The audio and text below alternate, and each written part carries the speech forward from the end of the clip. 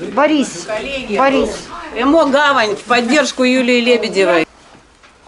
Уважаемые депутаты, в адрес муниципального совета поступило обращение к губернатору, что по результатам проверки, проведенной в соответствии с законом Санкт-Петербурга от 28.02.2018 128-27 проверки достоверности, полноты сведений о доходах и расходах об имуществе и обязательствах имущественного характера, представляемых губернатором граждан, имеющих претендующих на замещение муниципальной должности в Санкт-Петербурге, выявлен факт неисполнения депутатом муниципального совета внутригородского муниципального образования муниципального округа Лебедевой Юлии Николаевны обязанности, которые установлены федеральным законом о противодействии коррупции. Представлены недостоверные или неполные сведения о доходах за 2019 год, искажение которых не признано несущественным. Согласно частям 7.1 и 7.3 статьи 40 Федерального закона об общих принципах местного самоуправления Российской Федерации, в случае неисполнения депутата муниципального совета обязанностей, установленных федеральным законом о противодействии коррупции, его полномочия прекращаются досрочно. В соответствии с частями 7.3 и 11 статьи 40 Федерального закона об общих принципах организации местного самоуправления Российской Федерации, обращаясь с заявлением о необходимости в течение 30 дней принять решение о досрочном прекращении полномочий депутата муниципального совета внутригородского муниципального образования Санкт-Петербурга, муниципальный округ Лебедевой Юлии Николаевны. Копия решения муниципального совета внутригородского муниципального образования Санкт-Петербурга, муниципального округа по указанному вопросу прошу представить не позднее 5 рабочих дней со дня принятия. Это представление губернатора. Данное представление депутат Лебедева была ознакомлена, доведено установленным порядком, и распоряжение о проведении неочередного заседания совета также было вручено. Значит, в ходе рассмотрения подготовки заседания муниципального совета депутатом Лебедевой в адрес депутатов муниципального совета было направлено обращение, которое быстро направлено всем депутатам для его рассмотрения. Кто не ознакомился с этим обращением депутата Лебедева? Все ознакомились? В таком случае, согласно регламенту заседания муниципального совета, я предлагаю дать слово депутату Лебедеву. Депутатов нет возражений? Нет. У вас 4 минуты, Юлия Николаевна. Я попробую покороче все это сделать. Соответственно, уважаемые депутаты, я вам представила свои пояснения. Хотела бы еще добавить, что по проверке у губернатора я не уклонялась, я приходила, подавала документы, давала разъяснения.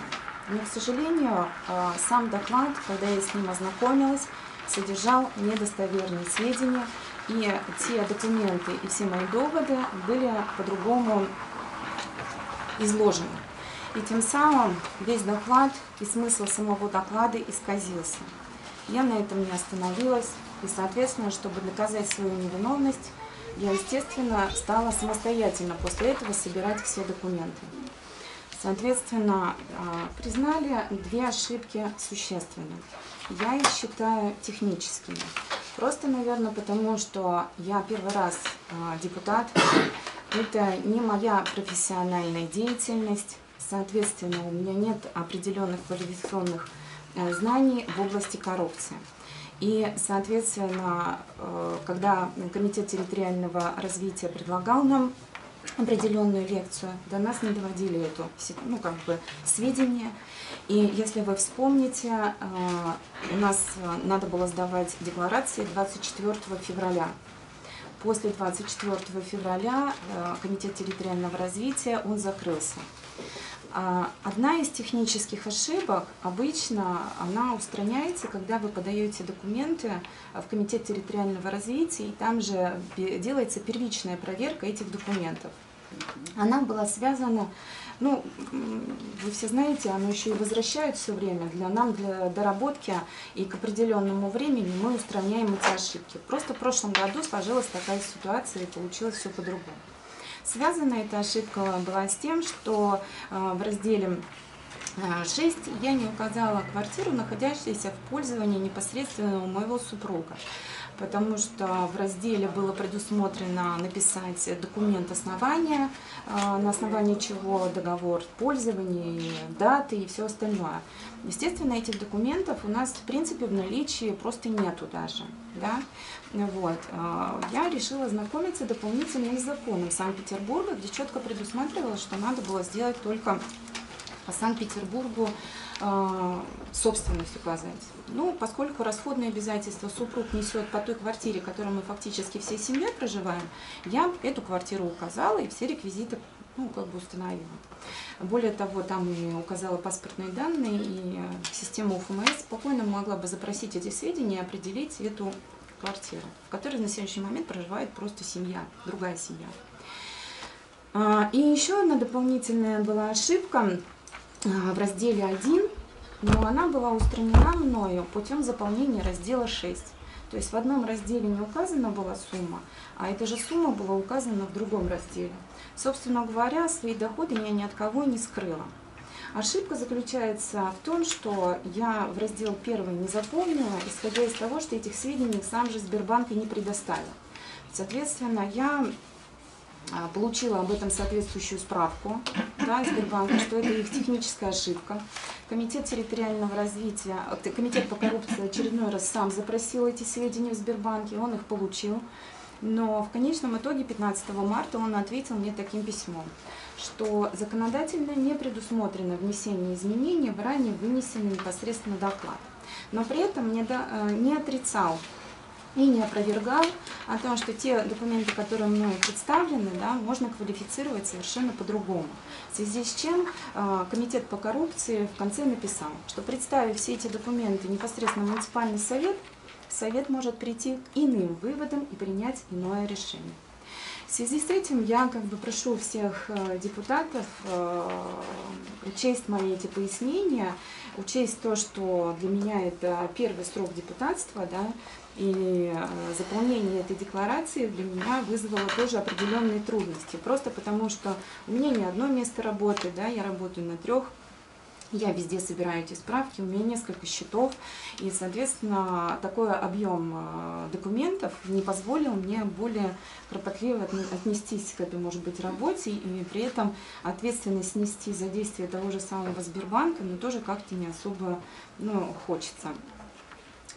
Соответственно, у нас тоже в этом декларационной кампании тоже вызваны были некие спорные моменты, когда я приехала в комитет территориального развития, и Анна Сергеевна знает о том, что даже сотрудники комитета территориального развития не могли самостоятельно мне дать четкое указание, что мне заполнять и какие документы предоставлять. Это связано было непосредственно с нашими территориальными границами, которые идут по Красносельскому шоссе. То ли мы в Санкт-Петербурге, то ли мне надо указываться в Ленобласть.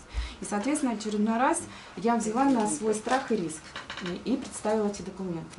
Поэтому опять возвращаюсь, что не вижу в этом прям такой коррупционной составляющей, я никого ничего не скрывала и, собственно говоря, я все сведения предоставила. И прошу, пожалуйста, вас при принятии решения это учесть. Спасибо. Спасибо, Юлия Николаевна. Уважаемые депутаты, хочу отметить тот факт, что в связи с тем, что губернатором признаны в соответствии с его докладом,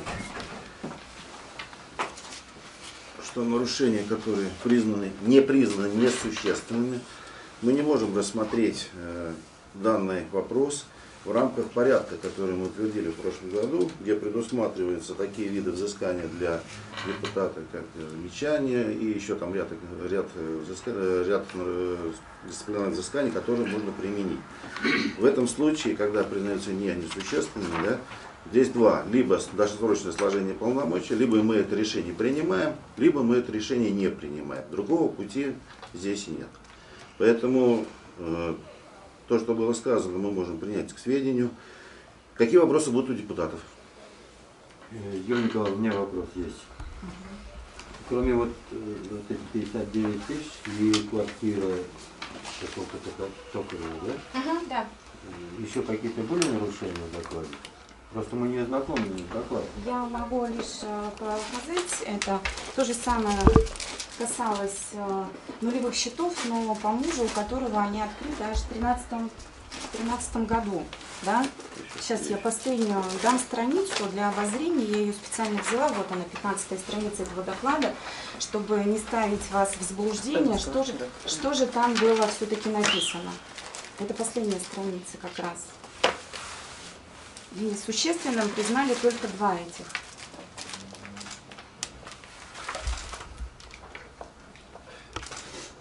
То есть вы не указали два счета мужа?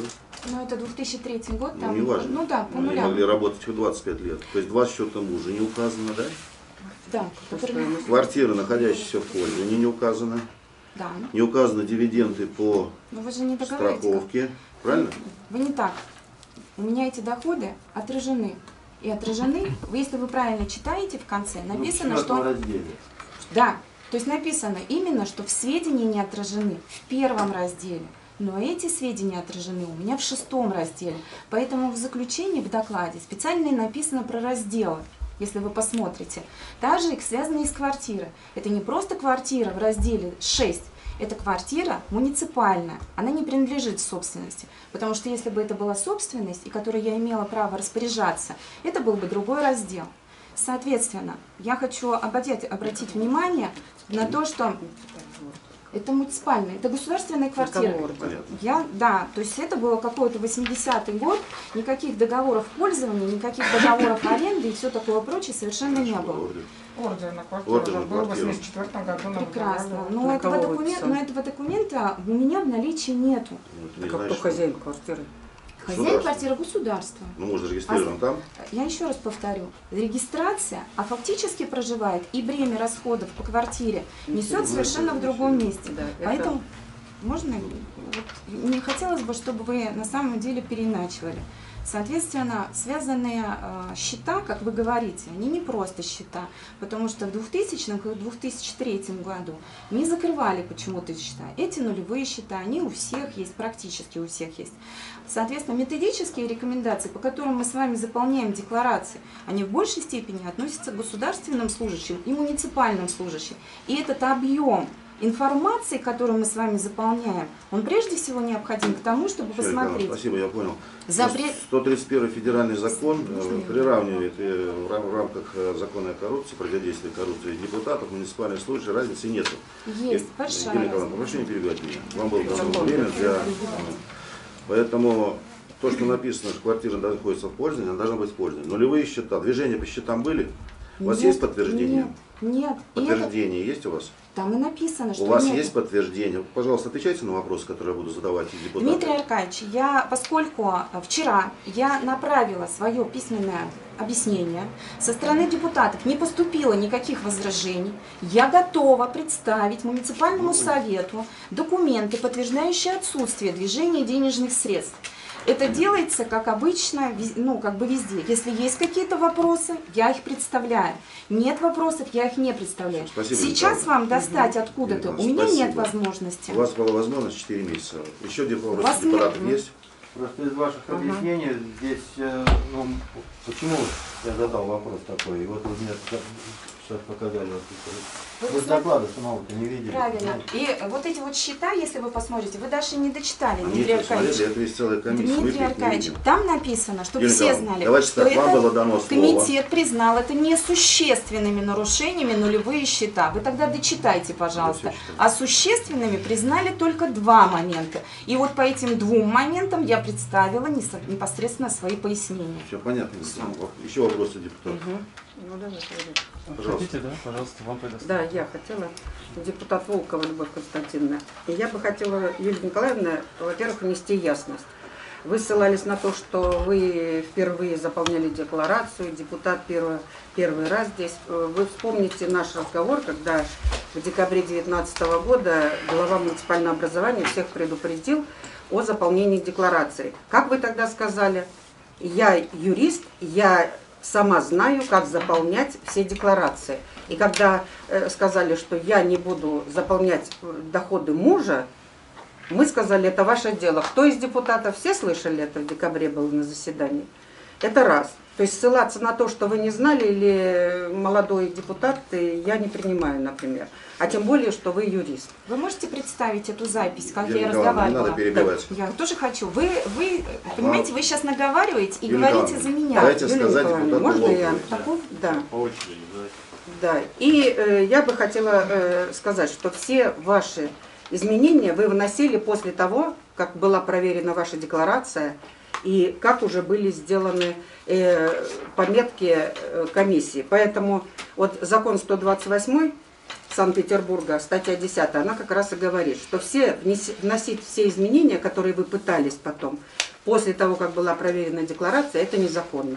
Поэтому все, что вы приносили в январе, в марте, не смогли убедить ни антикоррупционную комиссию, не убедить губернатора о том, что вы это поступили неосознанно, что это техническая ошибка. Поэтому я так думаю, что если губернатором признана ваша декларация о том, что вы заведомо представили недостоверные сведения, поэтому вам нужно просто это принять. И закон должен быть одинаков для всех. Сейчас во всех 111 муниципальных образованиях проводится проверка. И не надо давать ссылки на другие какие-то муниципальные образования. Там оставили, там. Давайте будем решать в нашем муниципальном образовании. У нас в муниципальном образовании есть такая, ну будем говорить, сложность, что ли. У нас люди знают всех. И нас всех, и депутатов. И если мы, законодательная власть, депутаты, первые будем нарушать закон и не подчиняться, то как мы будем спрашивать о выполнении закона жителей? Можно, поскольку вы сказали, что у меня заведомое, я бы хотела сказать, что никто это не установил, это заведомость. И правильно вы сказали о том, что только мы должны определять, наверное, законность, незаконность. Но хотела бы тогда и напомнить разговор, Юлия Константиновна, когда вас прокуратура проверяла 3 года тому назад. Нет, я хочу, вы же меня обвинили. И 3 года назад тоже выявили у вас нулевые счета. И тогда, между прочим, прокуратура не сочла нужно вынести в отношении вас предупреждение. Ну, наверное, посчитала, что это несущественно. Но закон, о котором вы говорите, не предусматривал несущественное нарушение. Ровно так же с вашей стороны. Можно тогда, если пошли такие эти, можно я вместе? Не надо. Не надо. Хорошо. Мы же законе. Мы, жители Горелого, против прекращения полномочий депутата Лебедевой Юлии. Мы ее избрали как одного из активных людей, и только жители и избиратели могут решать вопросы отзыва депутата. Просим всех депутатов Горелого поддержать нас и не забывать, что вы представители народа. Ну, примерно 300 подписей. Может, передать. Кто хочет, Как с может. Навальным, да? Не стоило, да, это. Можно теперь я скажу? Да, пожалуйста, Так, секундочку, попрошу не перебивать еще раз. Людмила Константиновна, пожалуйста. Значит, конечно, это очень серьезный момент. Это у нас необычно. Но у нас самый необычный муниципальный совет, поэтому мы всегда боролись с неточностями, неправдой. И у нас не одно было увольнение отсюда и прощание. Значит, что хочу сказать, мои дорогие. Мы избраны совершенно правильно. И нас уважают или не уважают. Что-то сказать о Юлии Николаевне ничего не могу, потому что многие к ней обращались, и многим она поможет. И еще куча народу будет она помогать. Дай Бог ей здоровья. Но, что я вам хочу сказать. Мы с вами младшие слуги народа. Дальше еще выше, еще выше. И сейчас перезвонило столько народу, а хочется спросить. Ну, мы начинаем с мелочей, не зная, но так получилось. А люди-то тут при чем? Правильно вы говорите. У нас есть свои определенные, не знаю, отношения, что ли. Но при любых обстоятельствах закон есть закон, и мы должны поступать по закону. Это обязательно. Тем более, что мы не были инициаторами того, чтобы признать. Что вы махаете? Ну, точно. Письмо только что зачитали вам. Беглова. Да. Буду я, послезавтра будете вы. Какая разница? Да. Я постараюсь не быть. За 20 лет я не была. Постараюсь выйти Вы с честью. слишком гибкий человек. Тут метла. У нас по коррупции. Почему это я гибкий или метла? Ничего подобного. У нас коррупция. За мной очень много народу стоит, и я не хочу, чтобы могли думать обо мне плохо. Давайте по одному. Я хочу сказать, я знаю, что вы сейчас скажете, моя дорогая, значит, я хочу сказать, чтобы вы вспомнили, что первую, кого я предложила вообще в главу муниципальных образований, это я и Юлию Николаевну. Но, извините, я знала, что она юрист, подкованный юрист, знающий юрист. Ну, это ошибки, просто детский сад. Извините. Я хочу сказать, что у всех депутатов, и выражу мнение многих депутатов муниципального совета Горелого, что к Юлии Николаевне, как к депутату, никаких претензий. Мы ее уважаем как личность. Мы знаем, что она много работает. Но я хочу сказать, что закон должен быть одинаков для всех. Потому что, почему... С Ивановым вначале, как он исполняет законы? Можно это, Галина? Вы с вашими предложениями выходите, в чем дело? Можно я скажу все-таки до конца речь, что если это было осознанно, недостоверные сведения, за это снимают при регистрации кандидатов в депутаты, за это снимают. Это закон у нас такой, поэтому ее снимают не потому, что депутаты сказали, что она плохой депутат. Как вы говорите, не... Там будет столько нарушений, что мы обалдеем. Давайте Просто вас не проверяют. Вот и Устанавливает только суд. Это только А вот когда будет решение муниципального совета, можете подавать в суд. То же самое, если не будет принято решение, губернатор тоже имеет возможность подать в суд. Да. Поэтому на муниципальный совет. Здесь заключается вопрос, примут ли это политическую такую решение сами муниципальные депутаты, или непосредственно губернатор будет судиться с депутатом в суде. Вот и все. Друзья мои, не просто какой-то технический вопрос, это важный прецедент. То есть вот сегодня мы показали, что люди, подписи, депутаты, и не все вот этот произвол вечно твердить и творить. И вот это вот наконец, накануне 9 мая, Дня Победы, вот Юлия сделала такой вот нам всем и своим избирателям прекрасный праздник. Спасибо. Меня порадовало, что хотя бы половина депутатов все-таки меня поддерживает. И самая главная мысль, которая преследовала этому решению, что все-таки люди должны голосовать, все-таки люди должны определять. Если уже избрали непосредственно депутаты, приходили на выборы, тратили время свое драгоценное, определялись голосом. Это достаточно большая предвыборная кампания проходила, да? И сейчас, на сегодняшний момент, комитет по коррупции, губернатор, никто не лишен возможности пойти в суд и в суде устанавливать эти юридические факты. Я не уклоняюсь от своей собственной ответственности и готова отстаивать все свои интересы именно в суде. Я понимаю, что только там может быть квалифицированная такая юридическая основа в разбирательстве. Но депутаты, они не способны оценить все те тонкости, которые сейчас у нас происходят. Поэтому я хочу сказать огромную благодарность всем своим жителям, которые буквально активно, быстро собрались, побежали и собирали подписи, мою поддержку. И какой я делала для себя, вывод, да, о том, что все-таки я не зря пошла на выборы, и у меня есть свой избиратель, и он не ошибся в своем выборе. Спасибо. Спасибо.